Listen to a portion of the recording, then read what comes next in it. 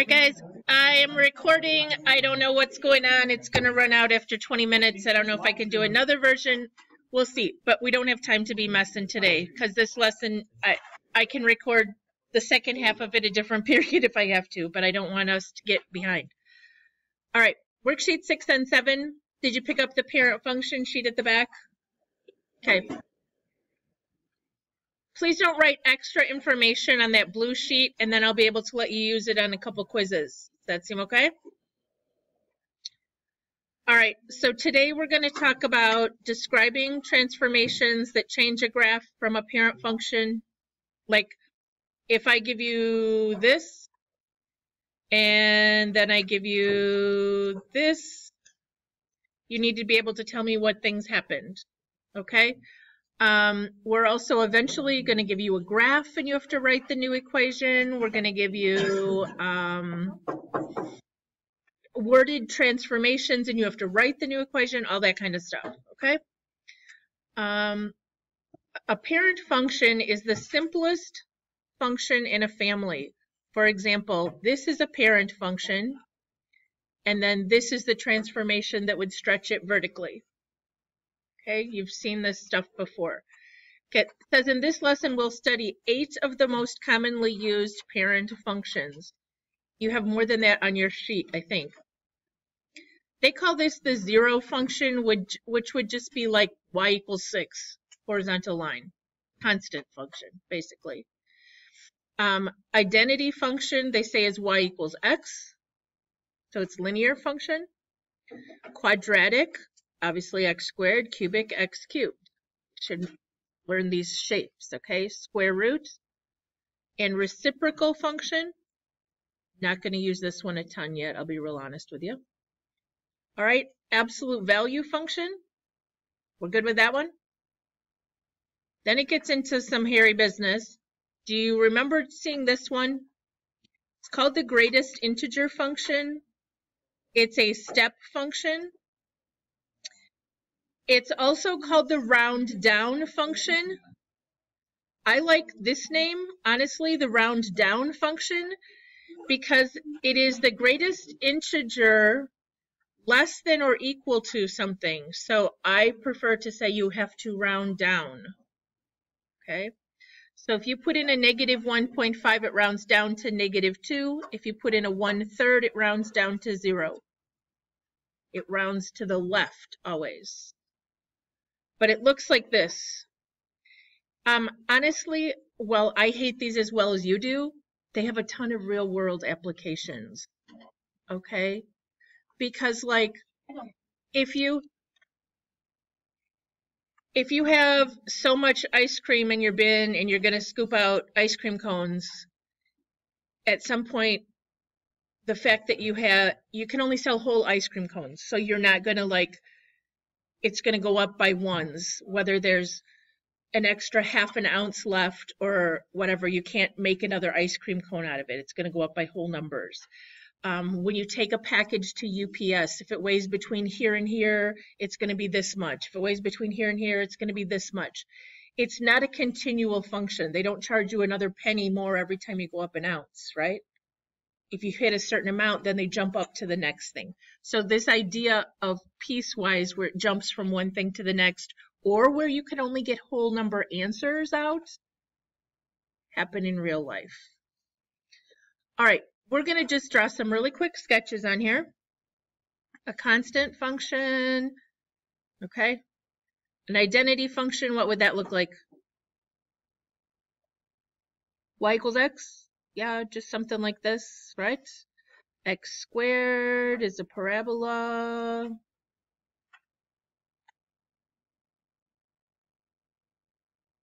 Everybody good? Are these already on there for you or no? Okay. You guys are just all, okay.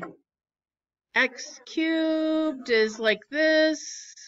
I mean, we could talk about some ordered pairs that are on these, but you guys could do that, right? Just put in a 1, get out, whatever. Okay. Yes. I didn't draw even draw an X and a Y axis on that one. Sorry. Okay, what about this guy? Yeah, half a parabola sideways. 0, 0, 1, 1, but then the next nice ordered pair is like 4, 2, because the square root of 4 is 2. All right, 1 over x is this guy and this guy. You put in a positive, you get out a positive. You put in negative, you get out a negative. So it's in quadrants 1 and 3. This makes me nervous. The parent function here, guys, is symmetric about the origin. But as soon as we start shifting it around, it might not be symmetric about the origin anymore, right? Just so we're clear on that, because I kind of freaked me out when I saw that. Okay, absolute value function. And I wrote a little note here. Does everybody know where that is on the calculator? Oops. When you go to y equals, if you want to put in an absolute value or a step function, it's under math, arrow to the right one, and ABS is the absolute value. Okay, so if you want to do absolute value of x, that's where you get that one. But if you wanted to do the step function, it's also under math, arrow to the right, and it's the greatest integer function, so it's that number 5 int.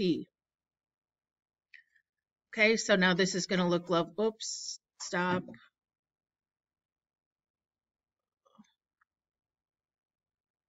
There's the absolute value, and there comes the greatest integer, just so you know where to get those. Everybody okay? Did you find them? Write it down if you need to. It's math, right arrow. And then again, it was ABS is absolute value, and INT is greatest integer. We good?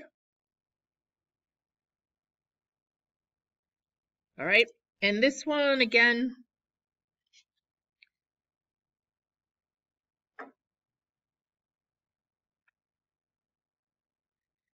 greatest integer less than or equal to x. It's a type of step function. Is that enough for us for now? It was INT under math, arrow to the right.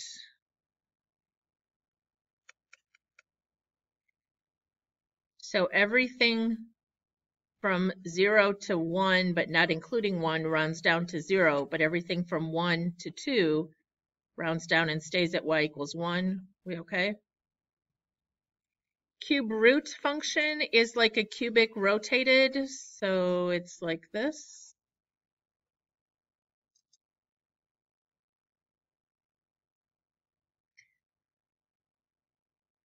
Are we matching what's on the parent function sheet I gave you? Okay. That's a great question. It's also under math, but I don't think you have to arrow to the right. If I pull the calculator back up here, whoops, click here to pause, recording, I don't know what I just did. Story of my life. Is it still going? Okay. If I go here, clear these out. If I want to do cube root of x, it's just under math. Yeah, and it's number 4. Good job, Sam. And then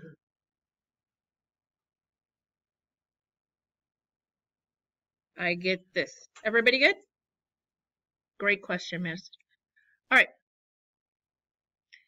We're supposed to describe a bunch about an absolute value graph. So we're going to go kind of quick here. This is what it looks like. Can you tell me the domain and range?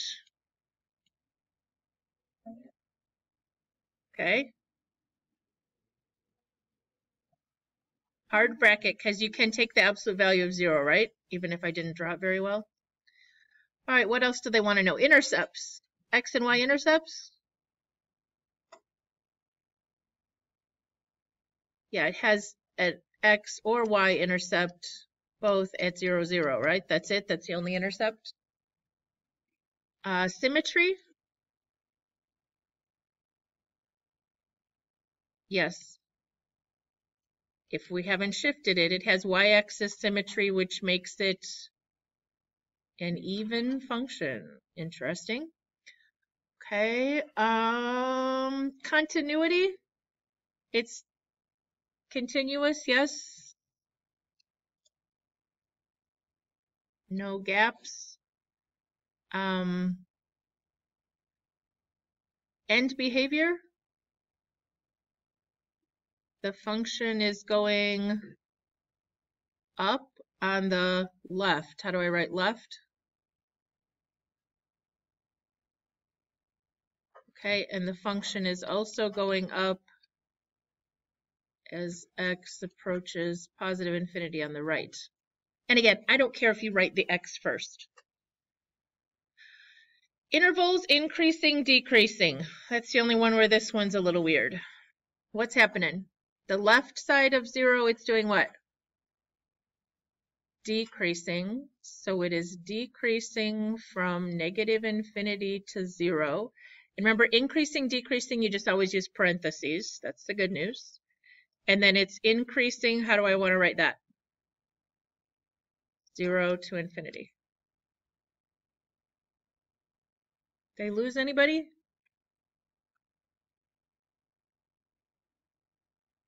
Okay, how about you guys try this one real quick?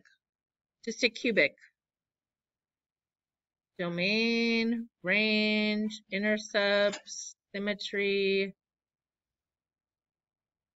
continuity, end behavior, increasing, decreasing.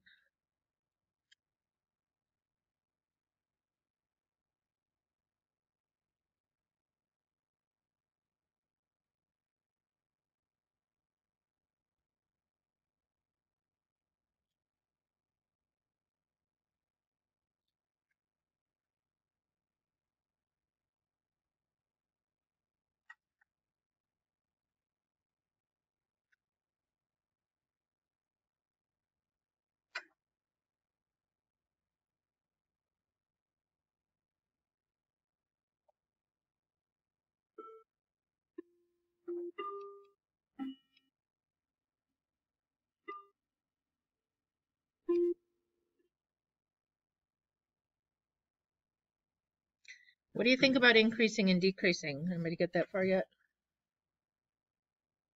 If I start on the left side and travel to the right, what's going on? Always going up, yes?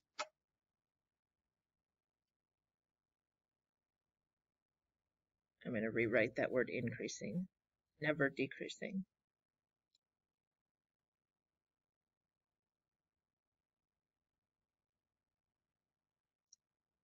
Now, that would not be true if we start having loop-de-loops in our cube, right? If it's like got a 0 at 0 and -1 and +1. This is just the generic graph. All right. Any questions? Did you get the things I did? Right.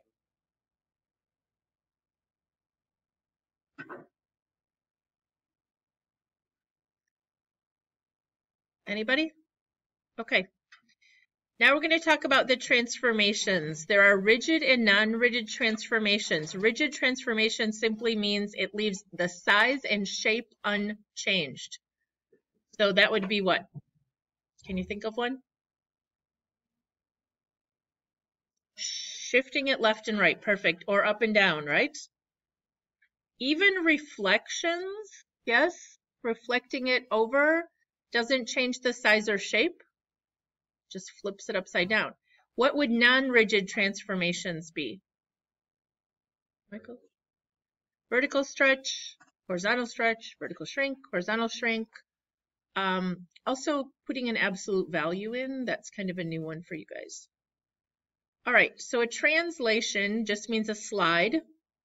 We can have horizontal and vertical translations, and they are rigid transformations. And the idea, guys, is that they add or subtract inside or outside the parenthesis. Now, these are what's on your sheet, okay? I'm going to try to give you some examples. This column right over here, I want you to write, does it change x or y values of the function? All right, so when we do plus k back here, the whole function, and then we decide to add 6 onto it. What happens? Left, right, up, down. So if I took something like this, what did that do to our parabola? Up 6, okay? So does that change x or y values? Y values, because it's shifting up. So the ordered pair 0, 0 is now at 0, 6. We good? All right, what would move it down? If this value back here was subtracted, right? So if it's less than 0, so this would be like an x squared plus 6, this would be an x squared minus 6. It would also change y values. If I did x minus 6 in here, what does that do?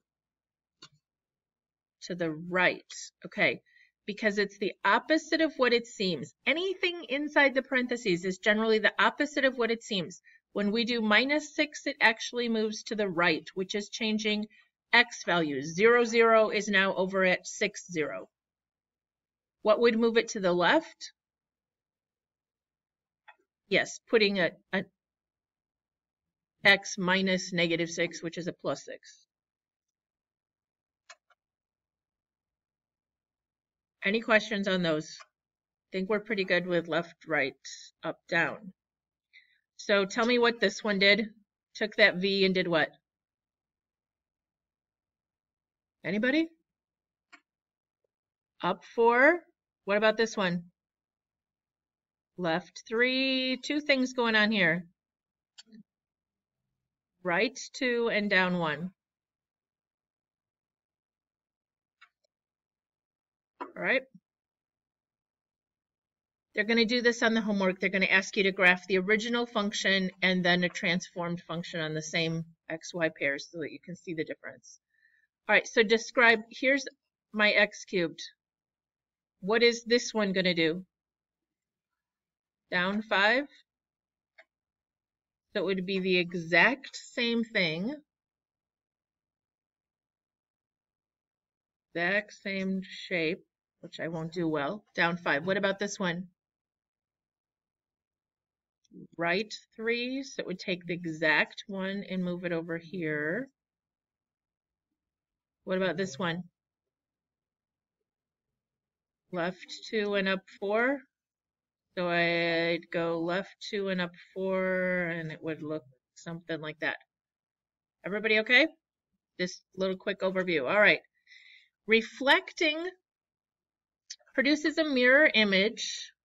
Okay, it is still a rigid transformation, but when you put the negative, on the entire function, it reflects it across the x-axis.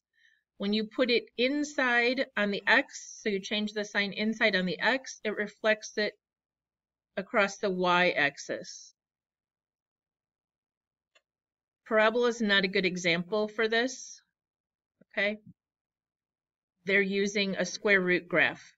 If you have negative square root of x, then it goes down here. If you have the square root of negative x, then it's reflected over here.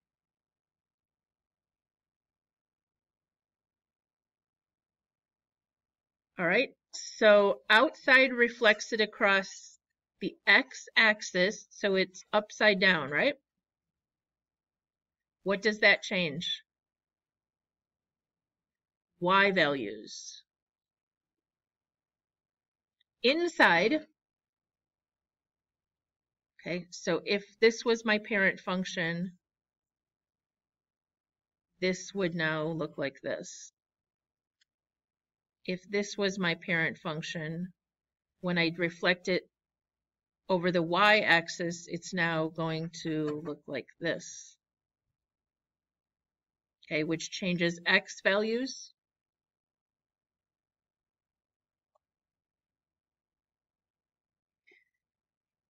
When we get to doing some of this, you have to be careful because something like this reflected across the x, if this is -3 and this is +1, it's now going to